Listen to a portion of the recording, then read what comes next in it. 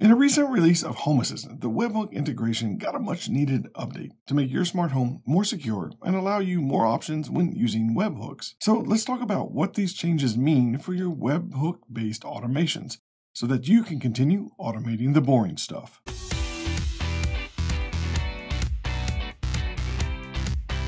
One of the things that makes Home Assistant awesome is there's an integration for everything. Well, okay, maybe not everything. But for any service or product that has the ability to use a webhook to send or receive data, the webhook integration inside of Home Assistant can allow you to integrate that product or service with your smart home. So let's talk about the changes to webhooks that came in the 2023.5 release. So in the 2023.5 release, webhooks became more customizable. Before, by default, you had no ability to choose which methods were used to access your webhooks. And by default, it was only post and put. But now we also have the ability to use get as a method for accessing our webhook. But maybe more important is we now have the ability to limit webhooks to be just local only, which if you have other services running on your network could be an easy way to integrate them without exposing your smart home to outside risk. These changes give us more options when using webhooks, and more importantly, will make our webhooks more secure. So let's focus on how these changes impact using webhooks in our automations.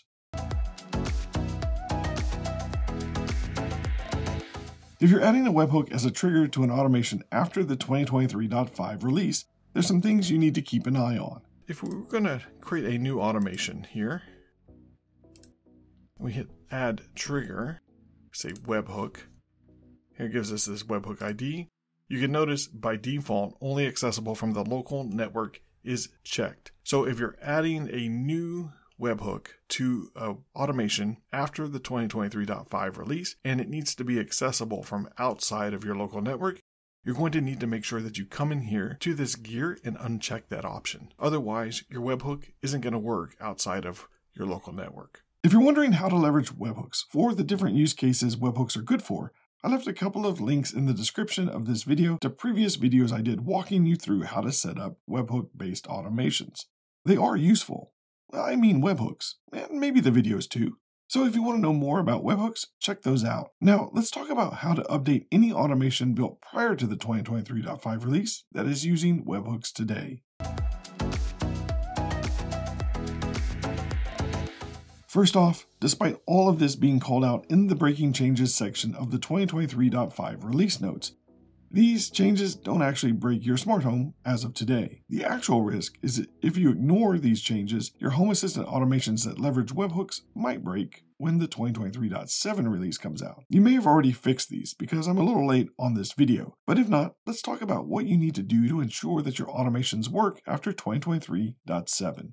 If you have an automation that is using webhooks today as a trigger, then you probably got some repairs listed under the repair panel, and they're going to look like this. I've got two of them here, and when we click on it, it tells me that I need to make a choice about the security of this webhook before the 2023.7 release. And since these are currently stored in my automation.yaml file, I can just click this link to edit the automation. So what it's talking about is under the trigger, we now have a little gear icon next to our webhook ID. And we can just click this and get our options. And now by default, your methods are going to still be post and put. No changes were made. And by default, they check mark only accessible from the local network, which does make sense because you wouldn't want the Home Assistant team enabling outside access without you knowing. For now, if you need this webhook to be accessible from outside of your network, then you need to uncheck mark this box, which then pulls up a little save button and you can hit save. And that really and truly is all you need to do. If this webhook is one that is used on your local network, you can just leave that check marked by default. Although I still think you might want to come in here and uncheck it and then check it back and hit save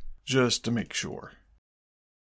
And now you can see that our repair has disappeared, and we can go ahead and do this one as well. Just come in here, check the gear. In my case, these need to be accessible from outside the network. I'm going to hit that, hit save, and we're done.